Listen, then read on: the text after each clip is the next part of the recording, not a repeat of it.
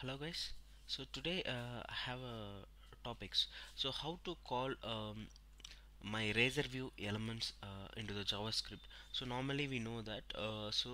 Here I have the viewback data, that key called test data. In that I just have bold go freelancer. So that is a raw element. So I just declared and I just defined in the view that is displaying like this.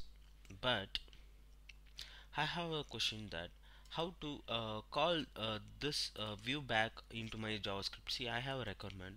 I want to alert this view back data. So how to achieve it, today I going to show you in a simple way. So I'm not going to show you complicated here. So only the data which is in a view back, how to bind it in some variable, and I'm going to alert that variable. So by the way, you can take the models as well. So I will explain you that. Okay, I writing a script, type JavaScript.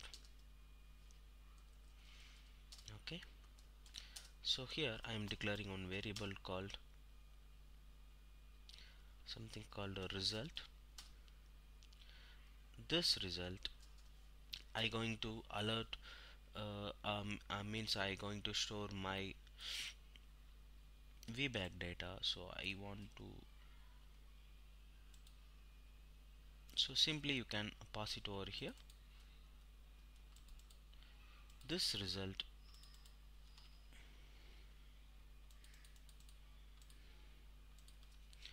okay, I just going to alert us to see whether my VBAC got added in a JavaScript variable.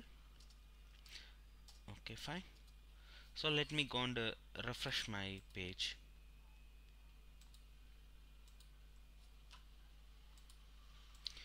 Okay, I just refresh. It should alert me the Go freelancer. So that is what the expectation. Yes, it's alerting me the bold Go freelancer. So this is the way to achieve that. So by using the @ symbol directly, and you can, because now razor view normally it will helps us to define our C# code in a script directly. So that is what here. So hopes you understand. So you can try even the model.